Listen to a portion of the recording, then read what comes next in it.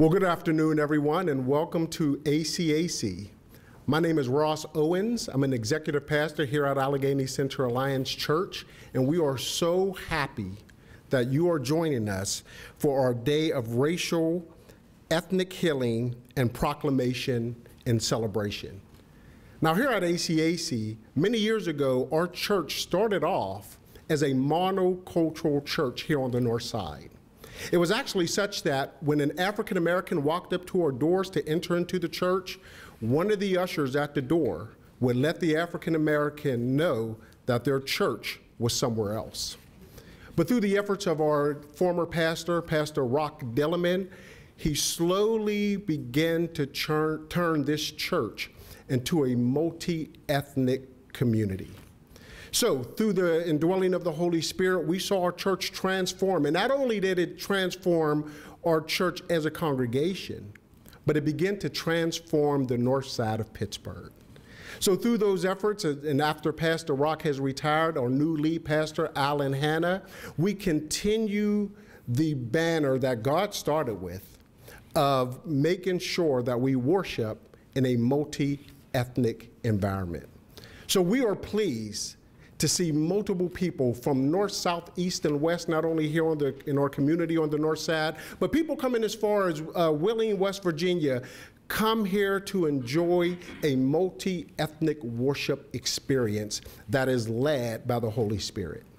So we are excited on a weekly basis to address those challenges of race, to address those challenges of diversity, and we do it all through a biblical manner. That is why we are here and excited about hosting this particular event today. So before we get started, I do want to open us up in prayer, and I do want to read a portion of scripture coming from John chapter 17, verses 20 and 21. And it reads this: "My prayer is not for them alone. I pray also for those who will believe in me through their message, that all of them may be one. Father, just as you are in me and I am in you, may they also be in us, so that the world may believe that you have sent me." What we are reading here is Jesus' prayer that his believers will be as one. Please bow your heads and join me. Well, Heavenly Father, we thank you so much for this opportunity to come together and to discuss such critical issues that are at the heart of our God. Lord, it is God's desire that we as a community be one. It takes work. It takes sacrifice. It takes the leading and the power of the Holy Spirit to do so. But God, as you can see by the people represented here, we are up for the challenge. It will require wisdom, patience. It will require a selfless effort on each and every person that is here. But it can be done, and we know that you will superintend this initiative. So I pray, Lord, that we will see transformation, that we will see racial divide begin to dissipate, and that your power, that your message of help, hope, and healing in Jesus' name will be spread throughout this city. So God, we pray that you give us the spirit and that you give us the power to do what you have called us to do, so that we can fulfill this scripture and be as one. And we pray all this in the matchless name of Jesus. Amen. At this time, it gives me great pleasure to welcome Dr. Kathy Sigmund, who is the founder of the ACTS Initiative, which is an initiative of, as part of our church here at ACAC. So please welcome Dr. Kathy Sigmund. Good afternoon, folks. It's good to see everyone here, and we missed it by one day. Just think if we had scheduled this yesterday, probably wouldn't see all your wonderful faces. Well, we are so blessed to have each and every one of you here, and so blessed by the privilege of having the city and our mayor celebrate. We are celebrating the diverse ethnicity, the diverse racial grouping that we have here in our great city of Pittsburgh.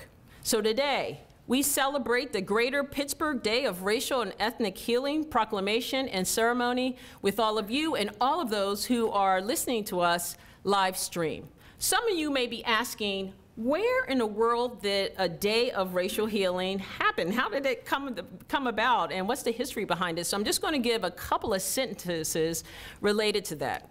So the J.K. Kellogg Foundation actually started and kicked off the National Day of Racial Healing back in 2016. It was an initiative out of one of their centers of transformation where they said, and we absolutely agree, we all need to come together and take responsibility for the ethnic and racial healing needed in our land. There's no way that any one of us can do this, but with all of us together, we can absolutely deal with, address, and help each other heal related to racial injustice, ethnic injustice, and those kinds of things that tear us apart.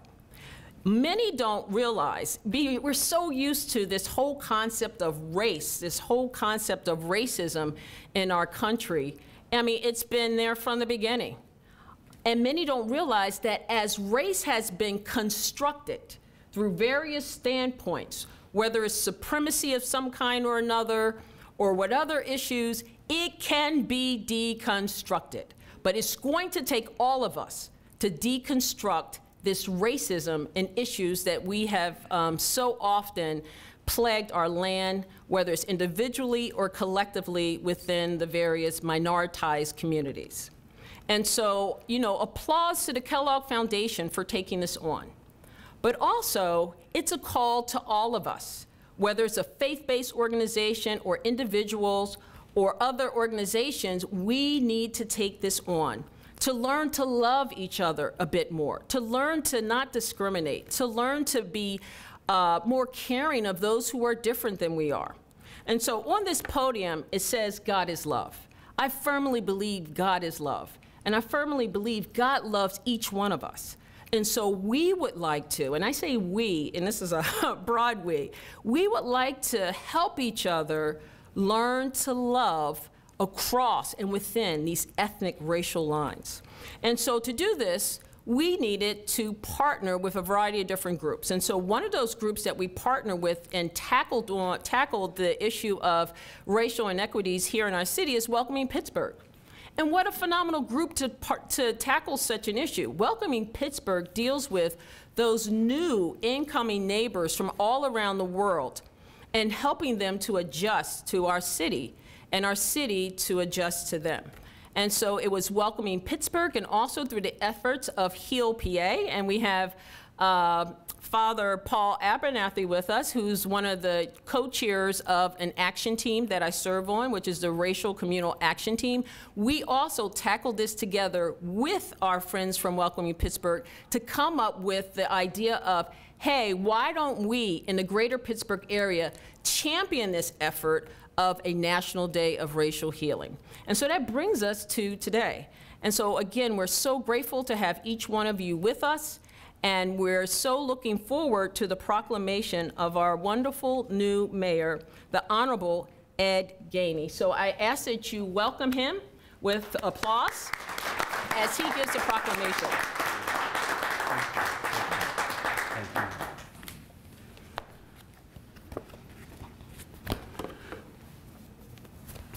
Good afternoon. How's everybody? I don't think there's no more important work than what we're doing today. I think today is a great day when you talk about racial healing. You know, I always say one of the greatest things in the world is diversity. I couldn't imagine a world where we were all alike. But I love a world where everybody comes from different backgrounds and different perspectives. And then we have an opportunity to learn each other and love each other. To me, that's the greatest sign of God that we can give. And so as I read this proclamation, I just want to say this is an incredible day. And when we leave out of here, you know, I said this morning to make patience your friend and greet everybody in the name of patience. because I believe patience gives us that moment in time to learn each other. And in learning each other, we can learn to love one another. And to me, that's what the world is about. Whereas when we understand and recognize that there is a racial divide in our country, and that we must all work together to heal the wounds accumulated over hundreds of years and created by racial, ethnic, and religious bias, and to build an equitable and more just societies that we can all thrive in. And whereas we have all witnessed racial division rising in America, urban, rural, suburban, and tribal communities, today that threatens the very core of our country's unity. And whereas like those who came before us, it is our duty to protect the people of the Commonwealth and maintain communities in which they may all be given the opportunity to succeed. Whereas children have the right to be provided every opportunity to learn, grow, and thrive in nourishing environments that prioritize their safety, dignity, and humanity. And whereas every single person has the capability to make a simple change within themselves that can have a profound effect on the entire society. And whereas if we all dedicate ourselves to the principles of truth, racial healing, and transformation, we can all bring about the necessary change in thinking and behaving in a way that propels this Commonwealth and this great nation forward and unifies all of us in the name of justice. I'm reminded Martin Luther King said that in our struggle, society will always bend towards the arc of justice. And I believe that because when you think about where we've come from as a country, and that's not to say that we don't have a long way to go, but sometimes we need to just stop and reflect and think about how far we've come. The lines, because we've come together, that have been broken down. We have demonstrated that the love of God is in the challenge that's in front of us. And as long as we keep him first and understand that he created all, we will have an opportunity to continue to bring justice to America, that will bring justice to the millions, that will improve America in a way where everybody feels they have opportunity. If we just come together in that name, then we left the next generation a better America than we have right now. And for our ancestors that came before us, that left this for us, we got to pay it forward. So today they call it racial healing. But every day is racial healing. Because in America, this is how we get here. Now, therefore, be it resolved that I, Ed Gainey, Mayor of the City of Pittsburgh, do hereby proclaim January 18th, 2022, the Tuesday following Martin Luther King Jr.'s birthday, as a healing and transformation in the ways that are best suited for the individual as a means to working together to ensure the best quality of life for every child. Together we've always made change, and together we will continue. God bless you and thank you.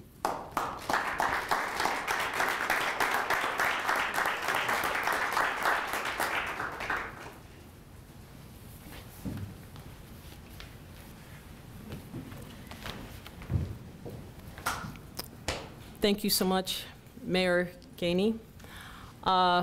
When you have a day like this, it's not just one person or one group that deserves recognition.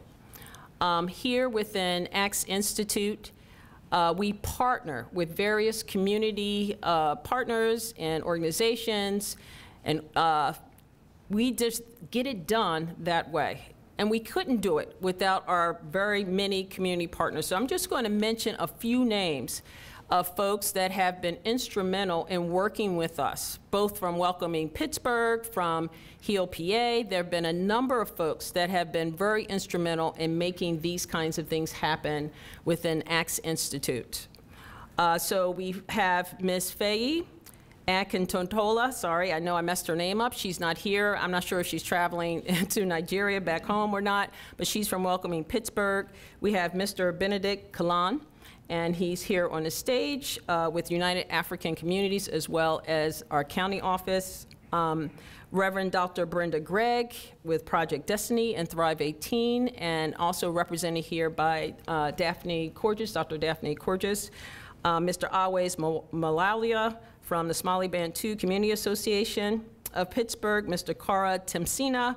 From the Bhutanese Community Association of Pittsburgh, Reverend Blaine Workman, representing Allegheny Center Alliance Church and Acts Institute. Dr. William Eunice from Ansar. Ms. Hillary Holes from Healthcare Council of Western PA. Reverend Dr. Retta Ibrahim from the Arabic Church of Pittsburgh. Ms. Bethany Blackburn from Northside Christian Health Center. Mr. Siraji Hassan, United Somali Bantu Association. Father Paul Abernathy from the Neighborhood Resilience Project. Mr. Kier Mugawanzat Niza, and I always pronounce his name right. Please forgive me, Kier, with the Allegheny Health Network. Mr. Benoit Kahumbu with the Congolese Union of Pittsburgh. Dr. Angelica Perez Johnston with the Latino Community Association, Ms. Marcia Martin with Gateway Health. And I just want to thank these people, give them a round of applause for all the work that they have done. Now you will hear from Mr. Benedict Kalan with Allegheny County Department of Human Services, Immigrant and International Advisory Council.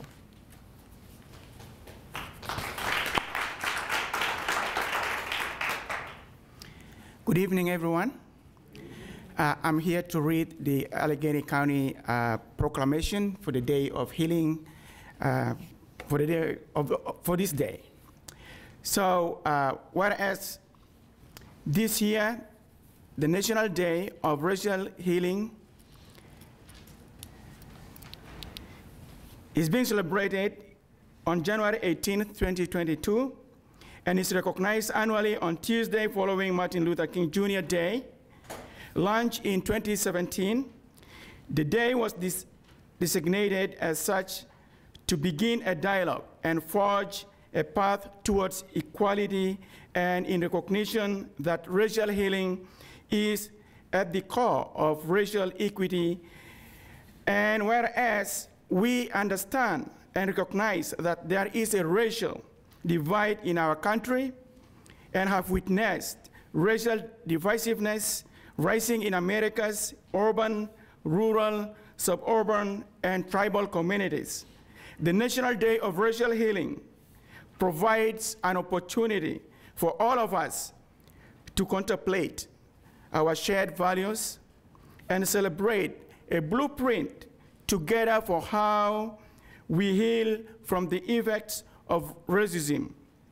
And whereas knowing the work begins with each individual, group, and community, we must all work earnestly to heal the wounds created by racial, ethnic, and religious bias and build an equitable and just society so that all can thrive, especially children. We encourage all in our community to find a unique, meaningful, and relevant ways to honor the day by affirming our common humanity and inspiring collection action towards a more just and equitable world. And whereas not only on the National Day of Racial Healing, but throughout the year, we should find ways to reinforce and honor our common humanity and vibrant, and create a space to celebrate the distinct differences that make us, our communities, vibrant. We also must recognize that there are still deep racial divisions that must be overcome and healed. And whereas if we commit ourselves to encouraging people from all racial, ethnic, religious, and identity groups and genuinely work to increase understanding, communication, caring, and respect for one another, we can propel our county and county forward, ensure the best quality of life for every child, and call ourselves home to communities where each person is given the opportunity to succeed. Now, therefore, be it resolved, of course, that the county exec Rich Fitzgerald, by virtue of the authority vested in him, do hereby proclaim January 18th, 2022 as National Day of Racial Healing in Allegheny County, and encourage our residents to take time to celebrate our common humanity and take collective action to create a more just and equitable society, in witness whereof I have hereunto set my hand and caused the seal of the county of Allegheny to be affixed this 18th day of January 2022. Thank you.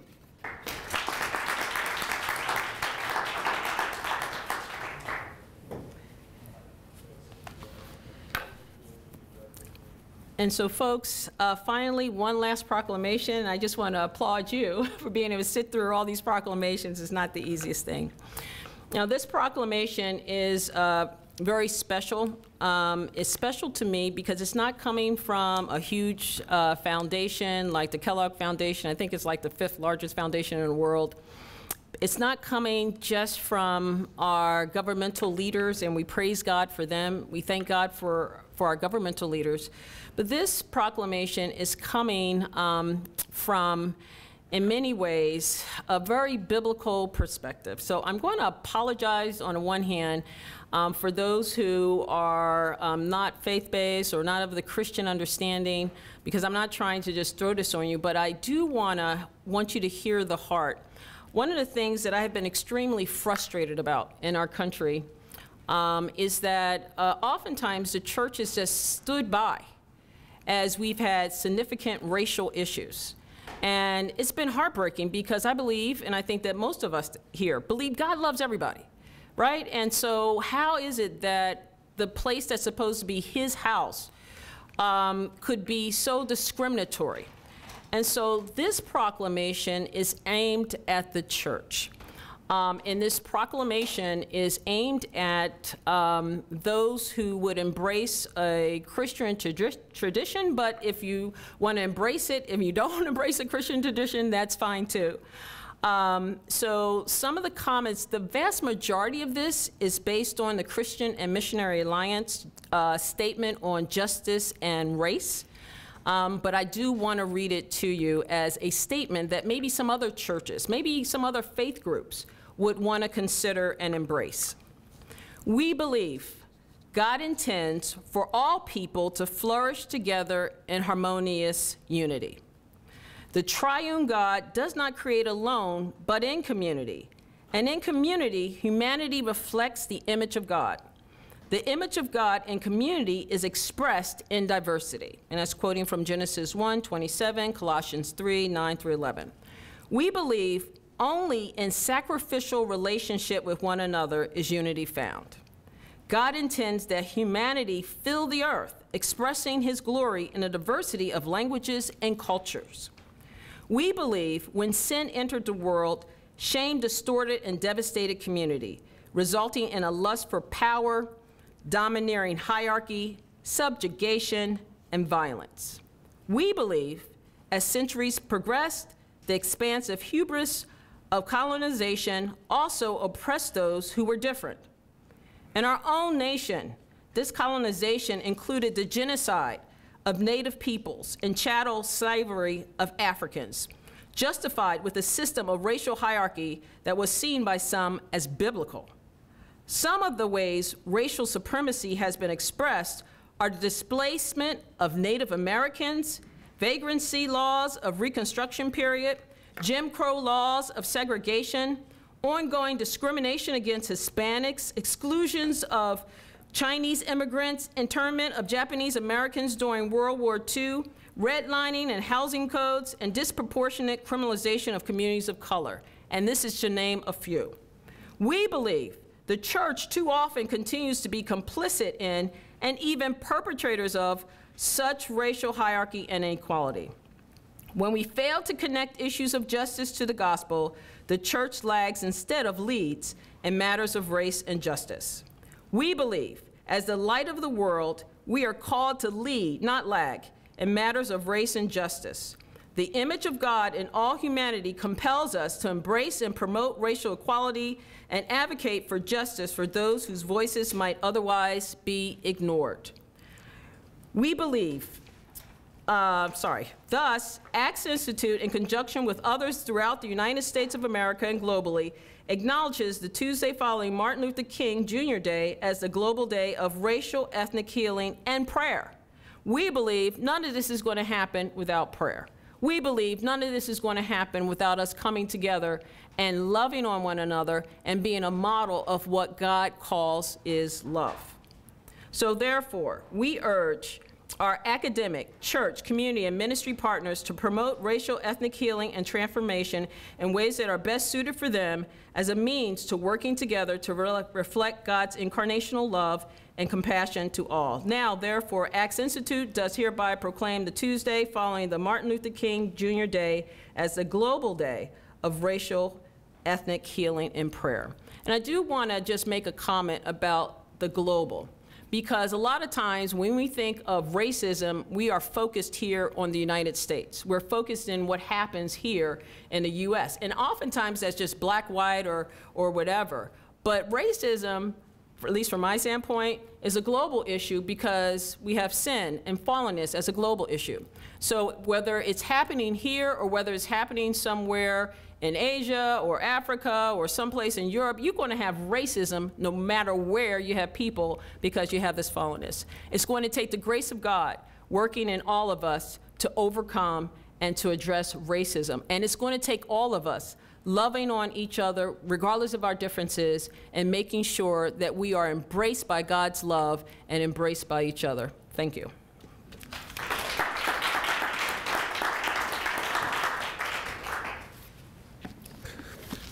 Well, Dr. Kathy Sigmund, thank you very much for your efforts in leading this initiative through the Acts Institute. In closing, I would like to say thank you guys for coming. Our efforts to address racial healing starts with you. It begins with us as a community putting our desires to the side. It requires us to listen, to empathize, not to always agree, but to love. Love those who look different than you, have a different ethnicity than you, someone whose political views are different than yours. It requires us to love. And it requires us to show love to others the way that God shows love to us. Like Dr. Sigmund said, we all sin. We're all born into sin. But the unconditional agape love that God shows us is the same kind of love that we can and should show others. And when we do that as a community, when we own love toward one another, we begin to see change happen, not only here in our community, but around the globe. So as we go about our day, let's make sure that we recognize the unconditional love that God shows us so we can share that unconditional love with everyone we meet. Let's pray. Well, Heavenly Father, we do thank you so much for loving us even when we did not love you. It is that unconditional love, God, that allows you to leave the 99 and chase after us. And because of that, you invite us into a relationship with you. So, Heavenly Father, we need your help to do that amongst one another. Help us to recognize the love that you showed us so that we can show others that love and invite them into a relationship, not only with us, but with the broader community. It's that love that will tear down racial divide. It's that love that will allow us to become one community despite our backgrounds, our political views, and our beliefs. So God, I pray that we own that love, that we are intentional about showing that love to everyone we meet despite the divide that is in our community today. Help us to love people and to love them well. And I pray all these things in Jesus' name, amen. Thank you for coming out.